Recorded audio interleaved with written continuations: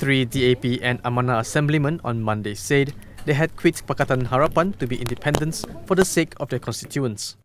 DAP-Tronoh assemblyman Yong Choo Kiong, DAP-Buntong assemblyman Sivasubraniam and Titi Serong assemblyman Hasnul Zulkarnain Abdul Munaim held a press conference to announce their departure from the coalition that collapsed and lost power in Perak last month.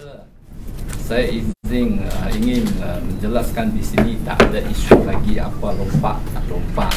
Sebab siapa lompat maka kerajaan jatuh dan sebagainya. Keadaan di Perak adalah berlainan.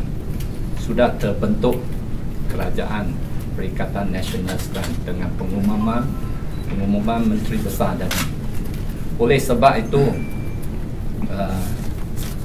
kita sudah fikir berapa hari lalu kita buat satu ketetapan Perikatan Nasional ini adalah tidak begitu sempurna dengan tidak ada kehadiran wakil rakyat dari kaum India dan juga kaum Cina.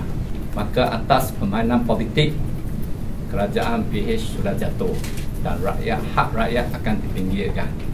Akhirnya rakyat di negeri Perak yang pilih PH sudah menjadi mangsa. Banyak lagi projek-projek tergendala kalau kita balik menjadi